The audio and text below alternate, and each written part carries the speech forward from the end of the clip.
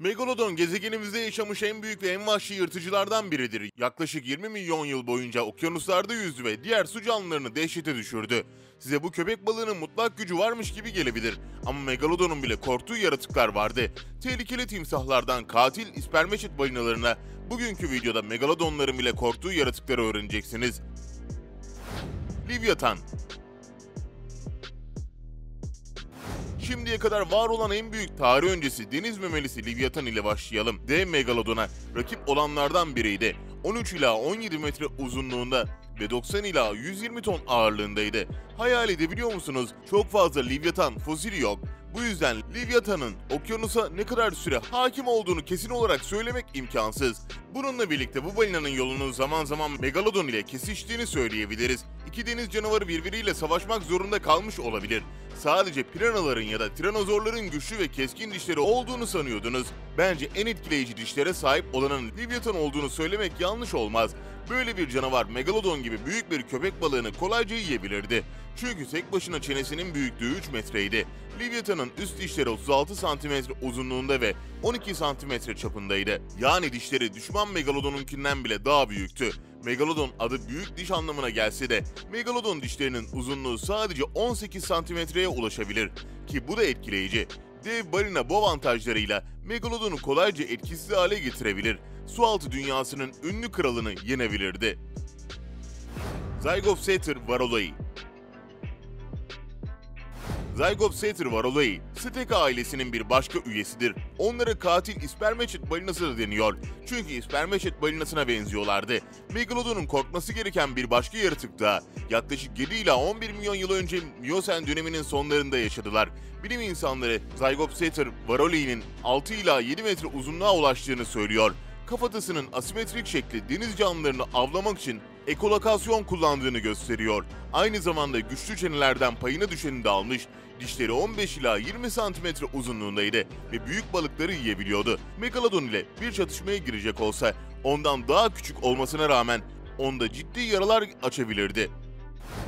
Ramposuchus. Tarih öncesi çağlarda devasa timsahlar vardı. Megalodon'un korktuğu başka bir yaratık muhtemelen onların en büyüğü olan Ramposuchus'tu. Miyosen döneminde Hindistan Yarımadası'nda Megalodon'la aynı dönemde yaşadı. Paleontologlar bu türün fosiline çok az rastlamıştır. Sadece birkaç dişi ve kafasından parçalar var.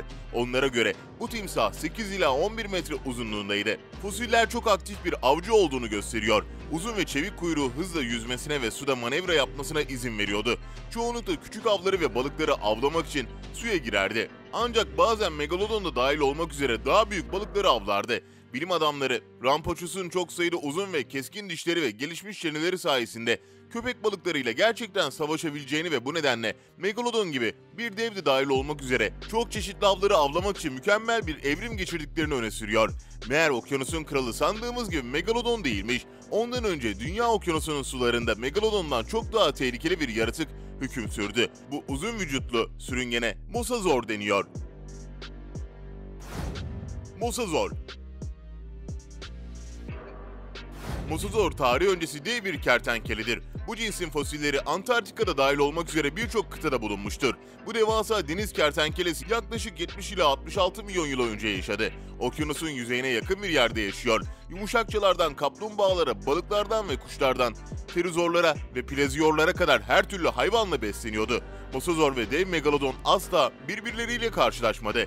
Bu yüzden bu iki dev arasındaki savaşı sadece hayal edebiliriz. Mosasaurlar maksimum 17 metreye kadar büyüyebilir. Ancak bazı raporlara göre uzunlukları 20 metreye kadar çıkıyordu. Ejderhalar ve yılanlar gibi Mosasaur'un çenesi de eklemliydi. Bu onların ağzını genişçe açmasına ve kendi boyutlarına aşanlar da dahil olmak üzere çok büyük avcıları kolayca yutmalarına izin veriyordu. İlginçtir ki Mosasaur'un fosil kemiklerinde birçok diş izi vardır. Mosasaur'un daha çevik olduğunu ve reaksiyon hızının Megalodon'unkinden daha hızlı olduğunu varsayabiliriz. Megalodon ile potansiyel bir savaşta sürüngenin avantajı elinde tuttuğu bir başka noktada iskelet yapısıdır. Mosasaur'un kemikli bir iskeleti vardı. Megalodonlar ise kıkırdaklıydı ve bu nedenle daha kırılgandı. Sonuç olarak dev köpek balığının savaşı kaybetme olasılığı çok yüksektir. Leopterodon. Bazı uzmanlara göre bu yaratık Jurassic'in muhtemelen tüm dünya tarihinin en korkunç avcısıydı. yaklaşık 164 milyon yıl önce yaşadı. İşte Megalodon, korkunç deniz sürüngeni. Bu büyük Plesiosaurus cinsinin Megalodon'la çatışmaya girdiğini düşünelim. Önce boyutla başlayalım. 2003 yılında Megalodon'un vücut uzunluğunun 18 metre olduğuna inanılıyordu. Bu sonuçlar bulunan kalıntıların uzunluğuna dayanıyordu. Ancak 2003 yılında Meksika'da 18 metre vücut uzunluğuna sahip başka bir Plesiosaurus fosili bulundu. Fosiller genç bir yaratığa aitti. Yani ölmese daha da büyüyecekti. Muhtemelen 20 metre uzunluğunda veya daha uzun olacaktı. Megalodon 3 metre uzunluğundaki güçlü yüzgeçleri ve kısa kuyruğu sayesinde suda mükemmel bir şekilde hareket edebiliyordu. Ağzında yuvarlak dişlerle doluydu. Aynı zamanda iyi koruma sağlayan çok güçlü deri altı kemik plakalarına sahipti. Genel olarak eğer bu yaratık bir Megalodon'la karşılaşıp ona saldırmaya karar vermiş olsaydı, tarih öncesi köpek balığı kesinlikle ciddi şekilde yaralanabilirdi. Bu noktaya kadar tartışılan tüm hayvanlar gerçekten de yaşadı. Ama ya Megalodon, efsanelerdeki deniz canavarıyla o meşhur devle yüzleşmek zorunda kalsaydı, böyle bir durumda kazanma şansı olur muydu? Hadi öğrenelim. Kraken. Birçok insan bu yaratığı duymuştur. Devasa büyüklükte efsanevi deniz canavarı, gemileri batıran, kafadan bacaklı. İlk olarak İskandinav yazılarında ortaya çıktı ve şimdi popüler kültürde giderek daha fazla konuşuluyor. Varsayımsal olarak Megalodon onunla savaşacak olsa sonuç ne olurdu? Kraken tarih öncesi köpek balığından daha büyüktür. Kafadan bacaklı Megalodon'u kolayca kuşatabilirdi ve baskı uygulayacak dövüşü kısa sürede sonlandırabilirdi. İlk saldıran Megalodon olursa kafasıyla çarparak rakibini sersemletmeye, sonra dişlerini ona geçirmeye çalışırdı. Fakat Kraken'e karşı bu tür taktikler hiçbir işe yaramazdı.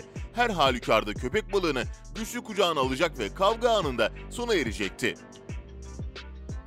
Uğultu. Dünyaca ünlü okyanus keşfi Jacques Cousteau bir keresinde yaklaşık 300 metrelik devasa bir yaratığı yüzerken gördüğünü iddia etti. Norveçli keşif Thor Heyerdahl Kon-Tiki adlı kitabında bir gece Peru kıyılarında derin sularda bir denizaltının içindeyken garip ve korkunç bir uğultu duyduğunu, pencereden baktığında devasa ve parlayan bir şey gördüğünü iddia etti. Sonra 1997'de ilginç bir şey oldu. Bir hidrofon Pasifik Okyanusu'nun derinliklerinden gelen garip bir ses kaydetti.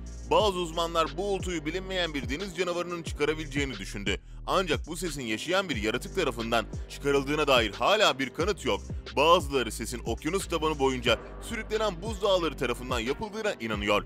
Peki ya aşırı büyük bir canavarsa, sese bakılırsa Megalodon'u kısa sürede ezebilecek dev bir yaratık olmalı. Umarız bu ses canlı bir şeyden gelmiyordur. Ne de olsa Megalodon köpek balıklarının nesli çoktan tükendi. Ama biz hayattayız ve eğer varsa gezegeni böyle bir canavarla paylaşmak zorunda kalacağız. Bugünlük bu kadar. Sizce bu sesi kim ya da ne çıkarır? Düşüncelerinizi yorumlarda paylaşın. İzlediğiniz için teşekkürler. Görüşmek üzere.